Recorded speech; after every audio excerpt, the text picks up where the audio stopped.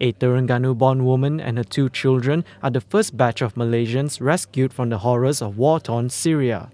Inspector General of Police Tan Sri Muhammad Fuzi Harun said the family was rescued on October 6 with the assistance of the Counter-Terrorism Division and Turkish National Intelligence Organisation. Sejak 2013 hingga Oktober 2018 ini, warga negara Malaysia atau warga kita yang berada di Syria berjumlah 102 orang, Datuk Ayub. 102 orang. Daripada jumlah tersebut, 37 telah atau korban atau meninggal dunia di Syria, termasuk mereka yang menjadi mastermind yang turut terlibat dengan Daesh di Syria dan Iraq. Dan selain daripada 37 tersebut, 11 orang telah kembali ke tanah air. Muhammad Fuzi said this on Thursday and claimed the woman had been tricked into going to Syria in 2016 by her husband, who wanted to join the Islamic State. He was killed in February in clashes with Syrian forces.